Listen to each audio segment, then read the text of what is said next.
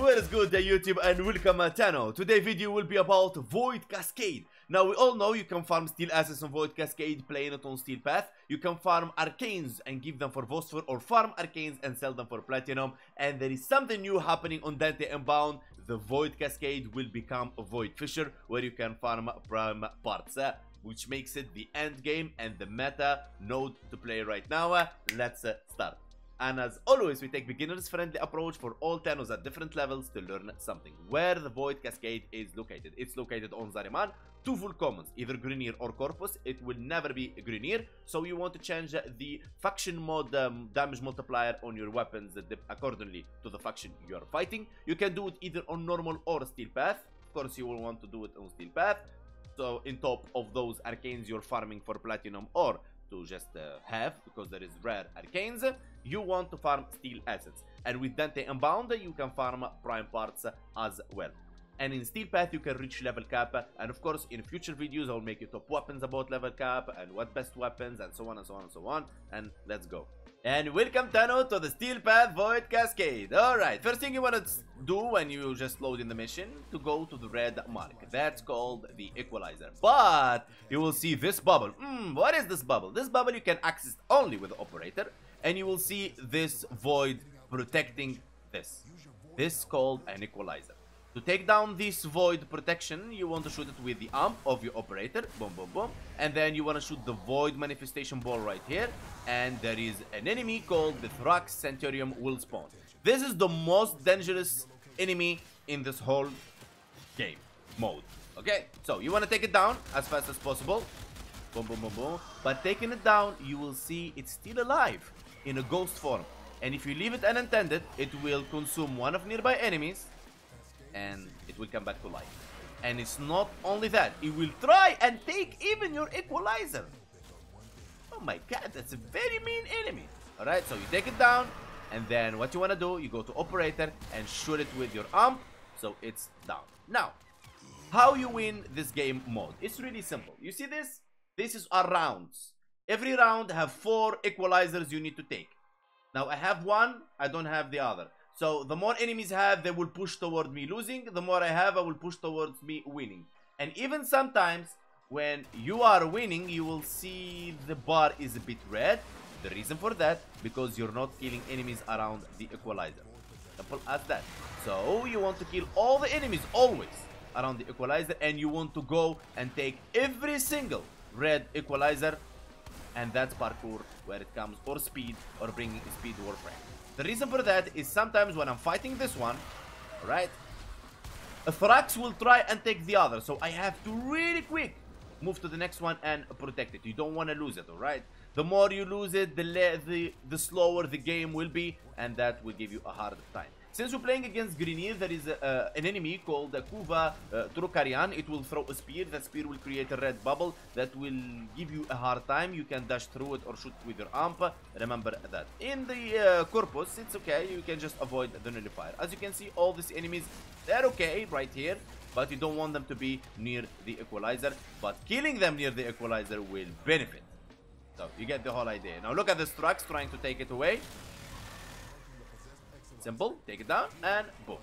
And you keep repeating the same thing over and over again, but it will get more tough forward and forward and forward in the game. And let's go to Simulacrum so I can show you how to take down this Thrax as easy as you see right now. And to kill a Thrax, you need to learn about Thrax. Now, what they're vulnerable for.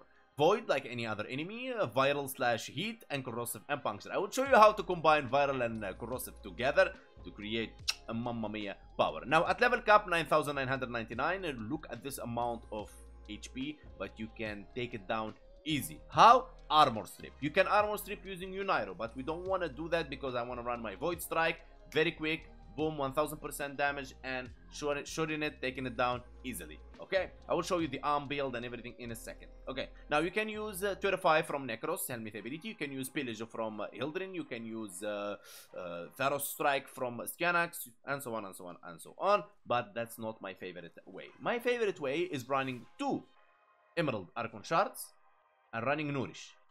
My weapon is Corrosive, so my weapon Corrosive, Viral from Nourish, and I will reach 14 stacks of corrosive to totally armor strip that enemy. Let me show you what I'm talking about.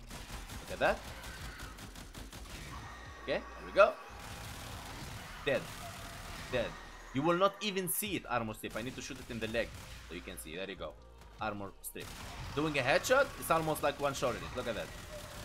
There is no way any of these Thraxes will survive my burst stun. And there is many other weapons can do so much power against these enemies, and we're gonna do that in another video where I go like the best weapons for Void Cascade and so on and so on and so on, as I still testing a lot of weapons and I want to make sure all the weapons can take you to level cap without any problem. Right? Boom, boom, boom, boom, boom. Easy as that. And now, because we're not using Unairo to armor strip, our Void Strike is available. Boop, boop, boop, boop, boop. And you will not find this amount of Thrax in one location at all. You get the point? Alright, now let me take you to the arsenal so I can show you the build. Alright, Revenant build, we're running Nourish, 2 Emerald Archon Shards, and we're gonna run 3 Violet Archon Shards as I'm running a Glaive. Okay, Revenant build, Rifle Amp, Arcane Rage, Arcane Acceleration, Ogre Secrets, Intensify, Continuity, Ogre Message, Flow, Rolling Guard, Blind Rage, Transit Fortitude. Some Thanos would say, Hank, why are you running Rolling Guard, bro? I mean, you have Mesmer Skin. Sometimes when you're running against Corpus, and they're just behind you, and there is like a Thrax in front of you, or Rolling Guard will save the day. But you don't use it, you don't want to use it, don't use it. It's up to you. Alright, Burst on build, there you go. Galvanized Chamber, Primed Bane of Grineer. You want to change it, depends on the faction you're fighting, Grineer or Corpus. Point Strike, Malignant Force, Galvanized Aptitude, Vital Sense, Hammer Shot, High Voltage, Vigilante Supplies, Primary Mercilize. Now, if you don't want to use Primary Mercilize, of course, you can use the Dead Head. No problem at all.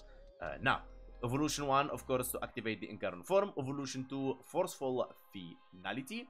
Evolution 3, Kinetic Battle. Evolution 4, Absolute Valor. Now, Dual Toxicist and other weapons, I'm going to get through them in another video. Now, Glaive Prime, this is the build I'm using. Since I'm running Nourish with Melee Influence Electricity, Glaive will deliver Viral to all enemies around. And none of these builds are with, like, Riven. Now, Panzer Profiler is the best bet in this case to proc Viral and so on to help you with the stacks very quick. Now let me take you to the Operator.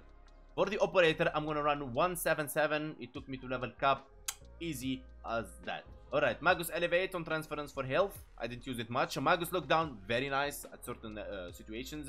Eternal Eradicate on Operator ability, 60% damage for amps for 8 seconds, and Eternal Onslaught on Energy Deplete from Void Strike. Alright, 180% critical chance for 8 seconds, and that's your Operator. And now, I will leave you with the full run that I did with this loadout. I hope you enjoy, and I come back to you afterwards.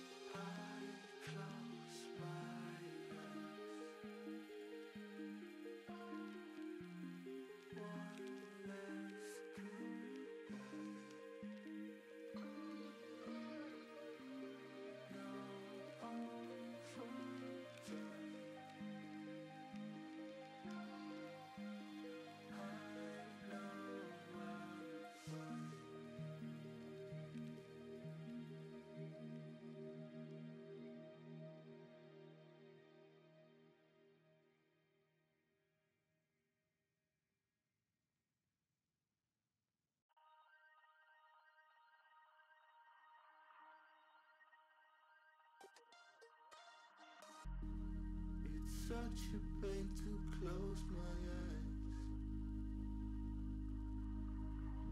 I'm falling in this deep immerse.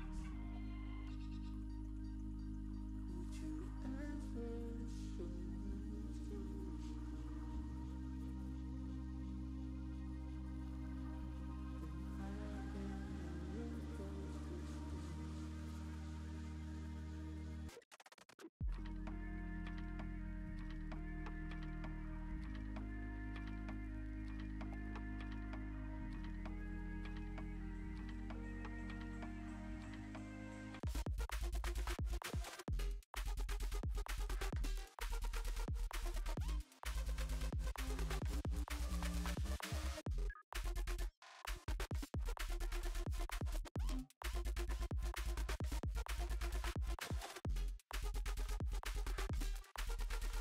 And welcome back, Tano. I really hope you enjoyed this, and I hope I delivered all the information you need to run your Void Cascade.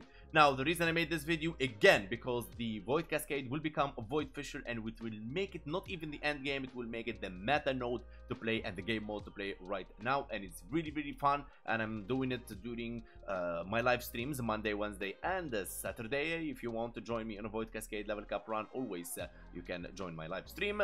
And don't forget, guys, if you want to support the channel, hit that sub, like, and let me know in the comments below if you find this video helpful. Join our Discord, the link on the description. Big love, and I will see you guys next time. And don't forget, there will be videos about best weapons, best primary, best melee, and so on for the Void Cascade when it gets released, alongside with the Dante unbound, everything you need.